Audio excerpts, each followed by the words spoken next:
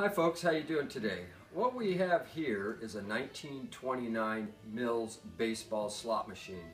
This was a very unique machine back in the 20s. It was at a period of time when they started putting gimmicks in machines in order to get around the gambling laws. So this machine here has a 4-row mint vendor in it. Every time you pulled the handle, it would not automatically dispense the mints, but you had to turn the handle on the right and then they would come out. So you could empty this machine in a very short time. So some of the old operators would actually soak them in kerosene, etc., so you wouldn't take them. Everybody knew not to take the mints. Also, the machine also has a set of skill stops on it, which now it's a game of skill. So when you played the machine, you could actually stop your own reel. See, I'm stopping them backwards, okay? So it had skill stops on it. What happened here was the symbols, as you see on the wheels, correspond to the award card, which tells you how to advance, outs, etc.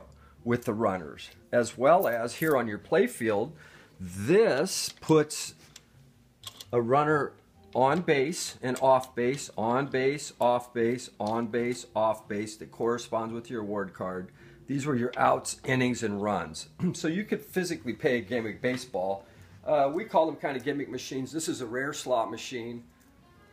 It's original locks. It's nickel plated. It's in good working order. It's been gone through. For you baseball collectors out there, this is a really cool piece. Or if you collectors in gaming, or you just want a nice piece for your game room, I'd buy it if I was you. It's a really cool piece. Thank you for your time.